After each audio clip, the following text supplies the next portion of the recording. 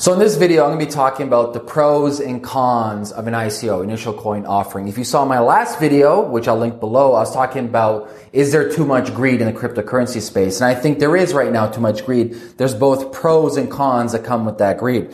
However, in this video, I'm going to be looking at main features of what's beneficial of an ICO and the main features of what is not beneficial, the cons of an ICO. Okay, I'm not going to go into detail explaining what an ICO is. You know what it is. It's a token offering. Let me just turn off this phone. Okay, so I'm going to try to make this short as possible for you. Let's start off with the pros. There's some key beneficial reasons why ICOs are quite beneficial for the ecosystem, beneficial for startups, and beneficial for people around the world. Number one is low-hanging fruit opportunity. Things keep on falling down. So low-hanging fruit opportunity. If you come from the startup world, raising capital, getting in touch with investors, whether that is angel investors, VC investors, is very difficult. First of all, very select few people have access to these individuals that have money. And second of all, even the people that do have access to these individuals, for you to actually be able to get funding from those individuals is slim to none. So now what ICOs present, they present the opportunity for anybody, regardless of their skin color, regardless of their religion, and what's really important, regardless of geographical location. You don't have to be in Silicon Valley, you don't have to be in Israel, you don't have to be in China. Regardless of your geographical location, you have now the opportunity to raise capital. Yes, there's a lot of cons that come with that. I'll get to that in a second. But in my eyes, that's a huge pro. And I think obviously we're going to have cycles of, let's say, trial, where we see a lot of scammers coming in, where then we eventually kind of filter out through the process, and eventually maybe a couple of years later we have a roadmap, an actual process, a blueprint of how to actually successfully do an ICO and validate an ICO. So the opportunity, the barrier to entry is more democratized and commoditized for people around the world. Number two, speed and paperwork. So the number one enemy for any startup is speed. Speed is against you, or time is against you. If you don't have enough momentum, well, guess what? You die away. If you don't have enough users, well, you die away. Okay? So speed, in this sense, is on your side. So for an ICO, pretty much all these days, what it takes is a white paper. Even though I don't agree with that methodology, I believe you should have more than a white paper. You should have a demo product. You should have a working alpha, at least an alpha product, and showing your community before you do an ICO, as opposed to just a white paper.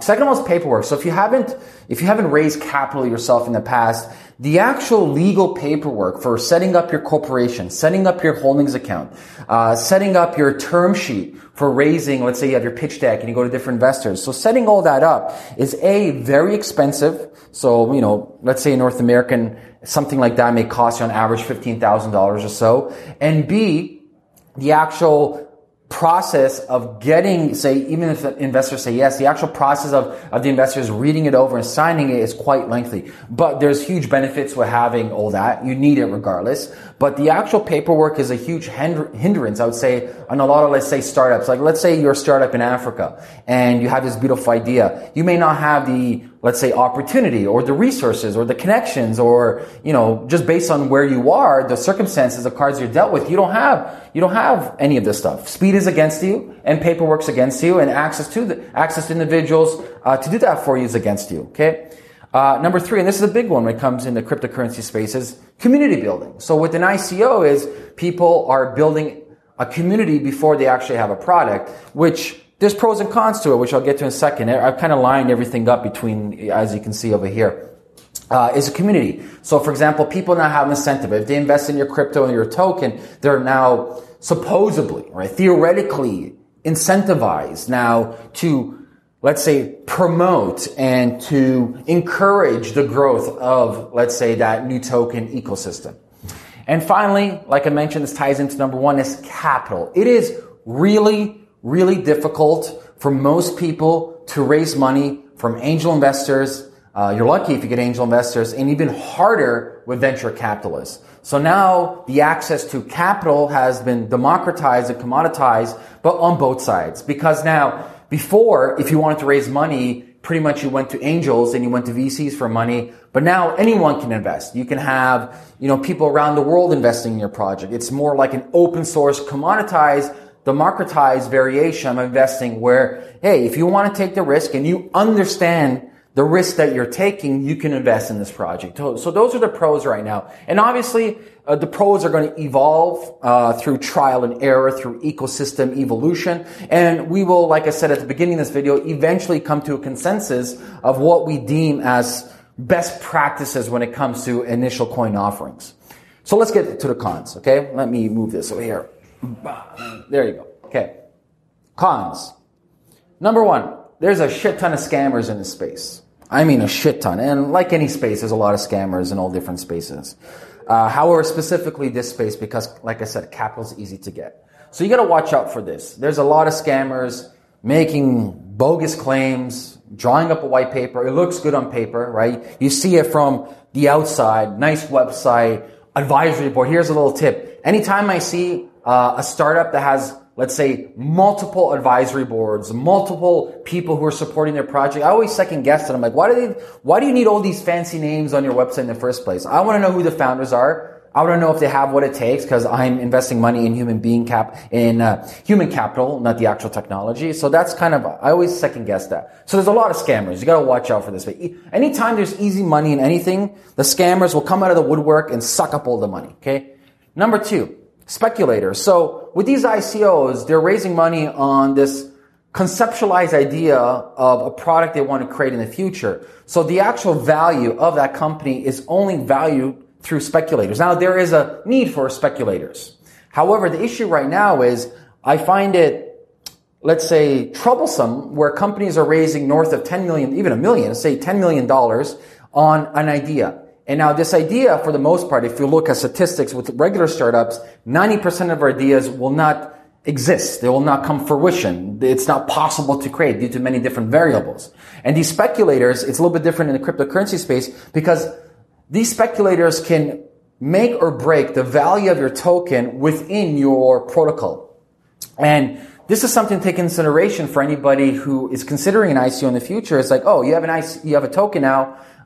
You raise some money, but due to speculators and them betting on your token can go up and down as you see any single day within the crypto sphere. So this is something where there's both a little bit benefit to it, but there's a lot of negativity or a negative aspect when it comes to speculators on an idea that has no validity. It's a different story if you IPO, you had a product, you have revenue, and you have sustenance there. It's an actual business model. But when you have speculation on a fucking idea, then you have big problems.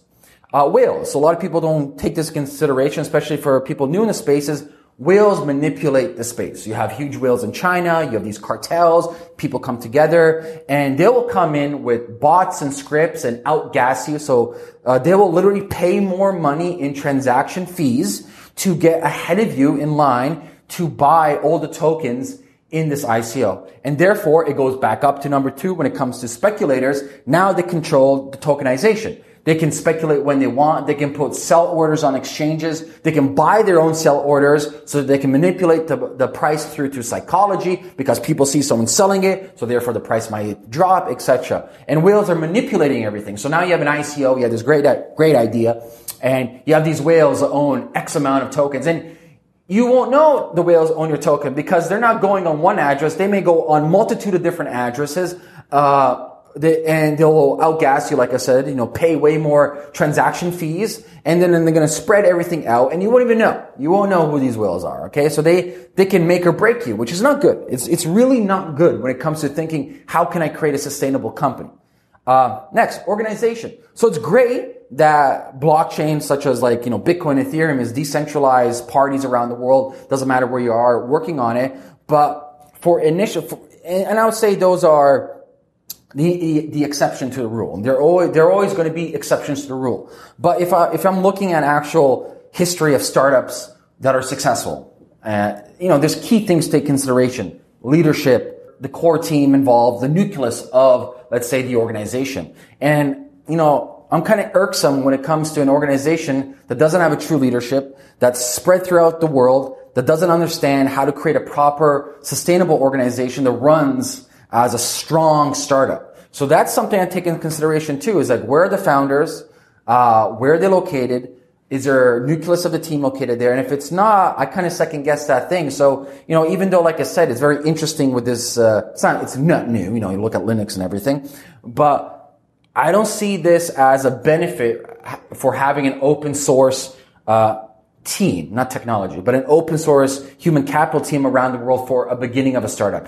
It can definitely, of course it works after it has momentum, after it has revenue, after it has profit, and you actually have a sustainable business, then you can decentralize your teams all around the world. But from the get-go, that's iffy.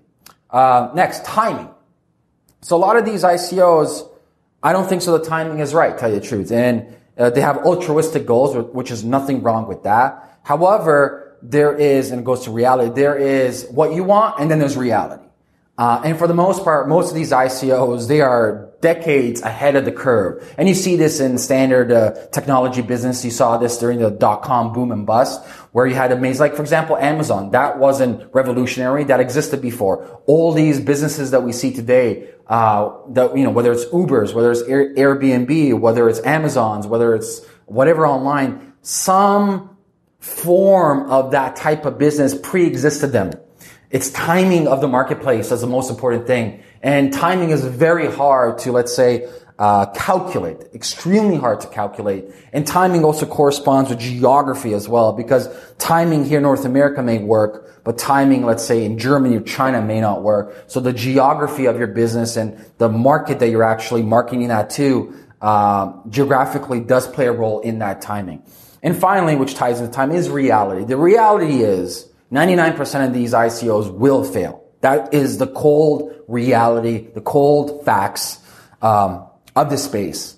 And I don't know if it's maybe willful blindness, one of the cognitive biases, but I find it irksome where a lot of these individuals are just going in without actually thinking about reality, without doing something like what I like to call without doing the Gedunka experiment. So I love this experiment. A Gedunka experiment is an experiment of dissecting a theory, dissecting an idea, and going through it in every aspect possible and looking at it from every frame possible. So both you can play the advocate and the devil's advocate at the exact same time. So most people, they rush into it and they have these blinders on, like horse blinders, and we call it a willful blindness, one of the 25 cognitive biases. And they don't have, maybe they have too many yes men's around there, but I always recommend people do a Gedunka experiment. Break down your stuff. Get all your, let's say, devil's advocates in your life, your enemies or people who think this won't work, and ask them why. Tell them to write it down and look at it from different angles. And that way you can filter your process, your thought process of this idea before you even write a white paper, right? I think every stage of a business should go through a Gedunka experiment where you filter ideas literally from different mindsets, because everybody has a different view of the world, a different view of business, a different view of marketing, a different view of economics, a different view of human nature, etc. So that's it. Those are the cons. Those are the pros. They'll have ebbs and flows of going up, changing and rearranging. But the bottom line is the genie is out of the bottle. Pandora's box has been opened. ICOs are here to stay, whether it's called ICOs today or token thing tomorrow. I don't know. But it's amazing. You cannot stop technology. Technology is evolving, which I love. And, I look forward to the future of what new technology comes and how this platform or this opportunity evolves. All right, guys, if you enjoyed this video, leave a comment below this video if you want me to do videos of anything else. And I'll talk to you guys soon. Peace.